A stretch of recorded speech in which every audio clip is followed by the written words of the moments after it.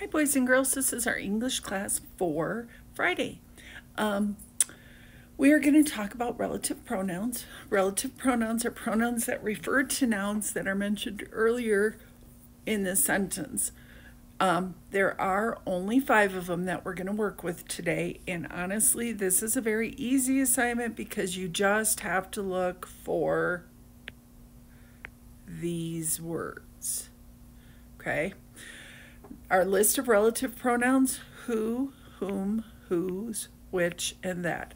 Copy those down because you will need to use those for your assignment. Those are the only words you're looking for today, okay?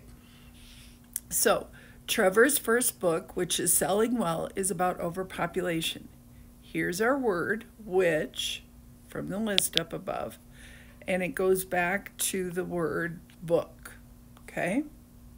Bernard lives in Miami, which is one of the largest cities in Florida. Here's our word again, our relative pronoun, which, and it goes back to Miami. Don't forget to pick up bacon, which I need for tomorrow's breakfast.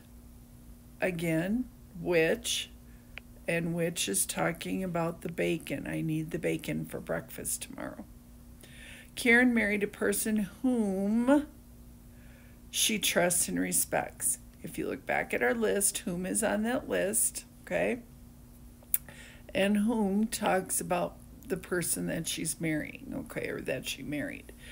So that's what you do for our assignment today. Pardon me for the yawns. We go to IXL Language Arts LL9, okay? Have a great day.